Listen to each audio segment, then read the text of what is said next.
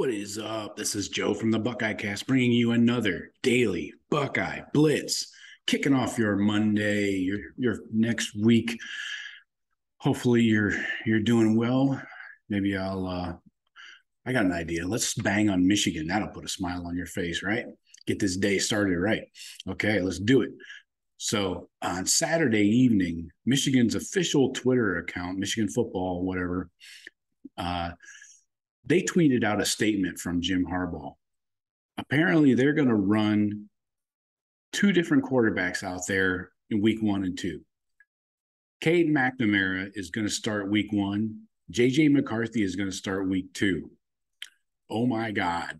Have you ever seen something so stupid? Let me read this statement real quick. It's not long. It's a fancy graphic, by the way. Very impressed. Got the Jordan logo on there and everything, and that piss yellow. And anyway, here's the statement from Jim Harbaugh.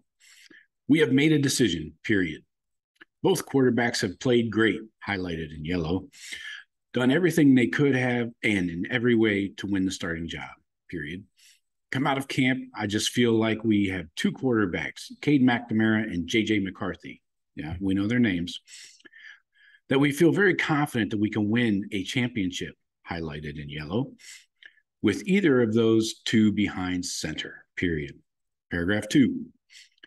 It's a great thing for our team, but there's only one ball and only one quarterback can be out there at a time, period. So we're not ready to say who that starting quarterback is, but the decision that we have made is Cade McNamara will start the opener, underlined in yellow, against Colorado State, and JJ McCarthy will start the second football game, underlined in yellow for some reason, also against Hawaii. And then after week 2, we will make a decision going into week 3 on the starter and backup. Oh my God. This is hilarious. How does playing two garbage, almost high school teams make your quarterback decision easier? What do you expect to see? Oh, we have quotes. Here we go. Harbaugh on their athletic department produced podcast, by the way. He said, Cade McNamara is a little bit ahead. This was, I don't know, a week ago. Who knows? He started the full 2021 season, of course. He had got all the reps in the spring when McCarthy was injured. So he's got that little couple legs up there. McCarthy was also ahead in sacks allowed. Obviously, he runs around a lot. So Jim's quotes here from the podcast are, both quarterbacks have played great, done everything they could in every way to earn the starting job. Blah, blah, blah. You need to see it in the game because that's when it really separates. Really? Against Hawaii and fucking Colorado State? Are you kidding me? Those are two of the worst teams in Division I. You might as well just – have you not seen enough in practice against your defense? I would hope that your defense – and matter of fact, I've seen your defense. It's much better than Hawaii or Colorado State's. How is that not enough? What are you looking for?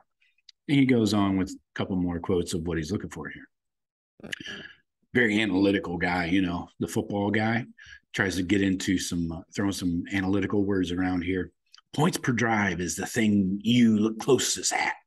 But red zone efficiency, 2-minute efficiency, third down efficiency. In my opinion, that needs to be played out in the ball games. For who is the quarterback that's going to give us the best opportunity by the time you get that fourth game? Both are considered starters here. Holy crap. This is, I hope, chef's kiss. This will blow up in your face beautifully. This is nothing than a lame ploy to keep JJ around, get him a little playing time. He's not going to take the bulk of the snaps. This is a joke. It's a farce. Cade will start 10 games this year, guaranteed. If JJ starts more than 2, I'll be shocked, honestly, because we know how Harbaugh is. JJ's a little bit too much of a wild card for him. He's a good quarterback, young, but he's a little too wild, a little too frisky.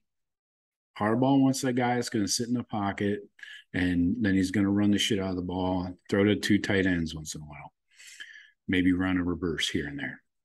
That's about it. So this is hilarious.